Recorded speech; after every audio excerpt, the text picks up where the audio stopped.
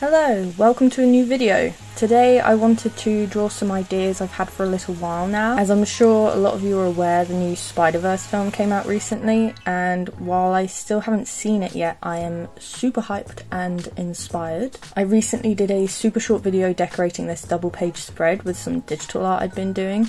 I wanted to put it in my sketchbook, so I decided to try and make it look styled after the films. While doing this, I accidentally made myself a new spider OC, which is always fun, and of course they're cowboy related, so I wanted to make a video for Pride Month. Since I've been on a bit of a high drawing this spider, I thought it would be fun to combine the two into something fun. I have a couple ideas I wanted to try. You might have seen them on the post-it notes. We're only doing 2 of them today.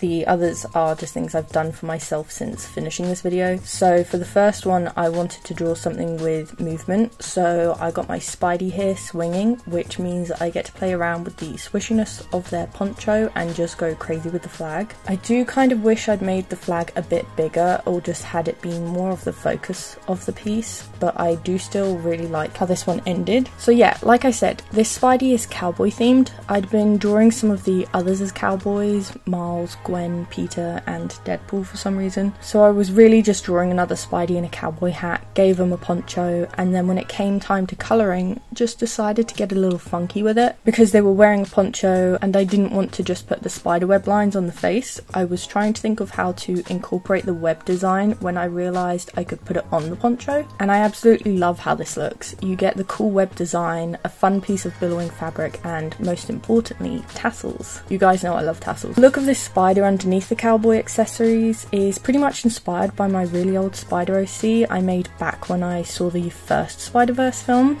They were pretty plain and boring, and you can kind of tell I didn't have a plan for them. I'd just seen other people making spider sonas and I wanted to make one too. That's where the neon pink and the spider logo that you can't see, it's covered by the poncho, come from.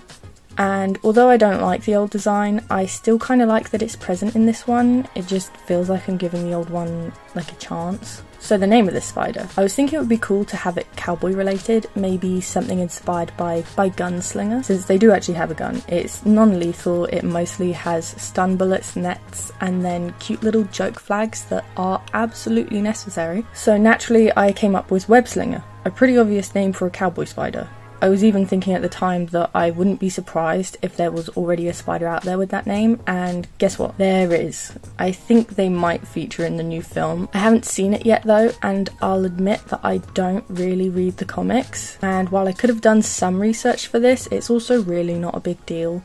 This is just a spider character for me that makes me happy. I don't really mind that it shares the same name as an official one. At this point I'm just colouring in the flag, and you probably noticed I'm using the design for the progress flag. I was initially going to use the standard pride flag, but I thought it would be nice to use a more inclusive flag. As I said earlier, I wish I had the flag taking up more of the page, as it would have also made it easier to see the beginning section. It would have made it easier to accurately put the triangle on too, as I think I got confused and kind of lost the shape of the flag. When it comes to Pride, I really enjoy trying to do something for it. I have a few OCs who are part of the LGBTQ community, and I usually like to do something with them at this time of year. I was worried I wouldn't be able to get anything done this month since I've had a lot more work than usual, and I was originally planning on doing something for my girls Clarissa and Bertha like I did last year, but then I got so swept up in Spider-Man, so I thought I'd just use the motivation and inspiration I did have and just hurry up and do something. I'm currently working on the background. I really wasn't sure what to do at first. Usually I would give this kind of thing a rainbow background, but seeing as I have the flag I thought it might be a bit much, so instead I went back and looked at the background I did for the very first page of this book. It's not something I've posted anywhere.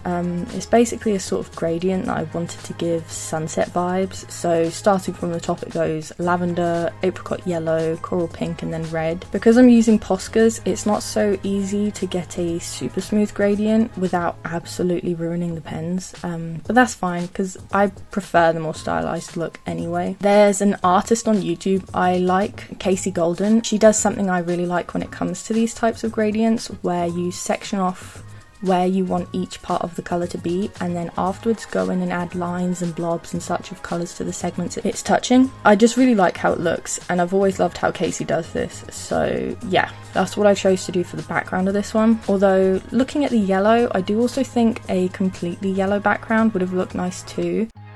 Now I'm just filling in the text bubble because I just really liked the original line I put on the post-it note that you can see on the right. Of course this wouldn't be right without a few sparkles, so I wanted it to be rainbowish, going from red down to purple. I didn't bother with the yellow sparkles as they would have been on the yellow background segment, so you wouldn't have been able to see them. Oh, and I almost forgot the web that Spidey was hanging from, which would have been awkward, and I gave it a little heart because it's cute. Now, on to the next one. This one is actually a combination of two ideas, one I had and one my brother had. Spidey holding two spray cans that spew out rainbow smoke, and then Spidey shooting a rocket launcher that also has rainbow smoke. I thought both ideas were interesting separately, but when I was thinking about how I was going to put them on a page, I just really liked the idea of them being together so that the smoke from both pieces joined up and filled the page. Now, I didn't look up a reference for a rocket launcher, so I know it's wrong, but it really doesn't matter. You know what it is, it gets the point across. Also, I remembered something else I wanted to say about the name of this Spidey. When I found out Web Slinger already existed, I temporarily thought about changing it to something else. My brother thought it might be fun to take existing cowboy names and movie names and just tweak them slightly, and we got a few that I really like because they're so stupid. So we got A Fistful of Spiders, The First Travelling Spider, Where Eagles Spider, Dirty Spider, The Spider.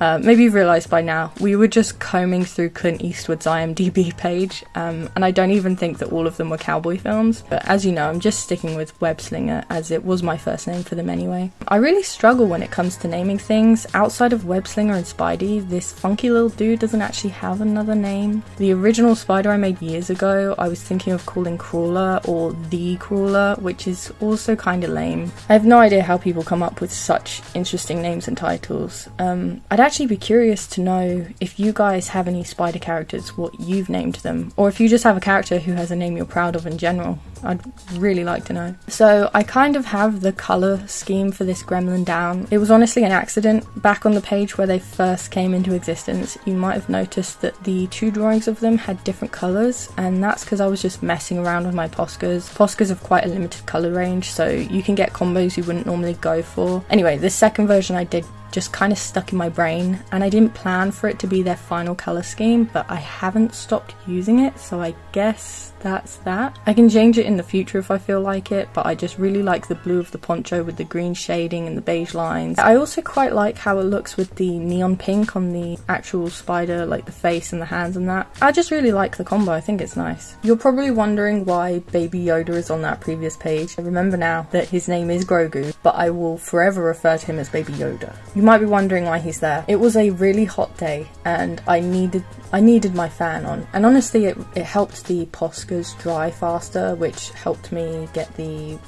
finish the video a bit quicker. So he's just on that page to stop it from constantly blowing from the fan, because that would have been so annoying to have to watch. And I thought it would be cute for him to have a little cameo for absolutely no reason. This page was quite fun, trying to figure out the smoke and how I was going to have the rainbow gradient kind of thing through the smoke. I really liked the smoke, but I thought it looked a bit disjointed because smoke usually flows into each other. Similar to the gradient I did on the other piece, I wanted to put colours from the smoke below onto the layer above, and I'm really happy I did that. It just adds a bit more texture, and I really like drawings and things to have texture in them. Oh, and for those wondering what the sketchbook is, it's and I'm sorry if I pronounce this wrong, it's a Leuchtturm 1917. It's a German brand and it's one of my absolutely favourite types of sketchbooks. I talk a bit more about it in my Q&A video that I swear I am working on. I've got the recordings, I just need to finish editing it and then putting footage in the background so you guys actually have something to look at. Oh, and here I'm just pulling off all the hard blobs of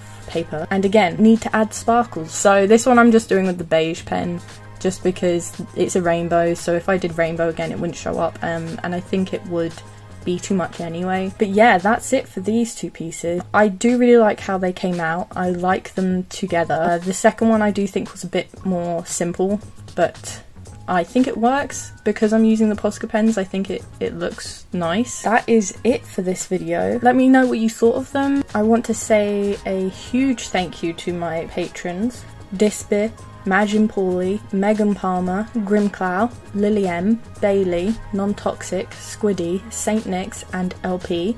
You guys are awesome. Thank you so much for choosing to support me. I do actually have a sketchbook tour that is done and ready. I just haven't posted it properly to YouTube yet. It is now up on my Patreon, so if you're a Patreon member you can go watch it now. It will be coming to YouTube at some point. I just didn't want to post it yet because I wanted to get this video out in time for Pride Month, and I have a couple collaboration pieces that I also wanted to get out first. Something has happened with one of them that means it might be delayed a fair bit, and if that's the case I'll probably post the sketchbook video when I would have posted that one. But yeah, sketchbook video is done, just waiting to get it posted, and Q&A video will be done soon as well, and I have plans for other videos. I just need to get around and do them. I have loads that I'm editing at the moment, so that hopefully means I will have a backlog of videos for you guys. But yeah, thank you so much if you watched this video. If you made it this far, thank you, and I hope you're having a lovely day.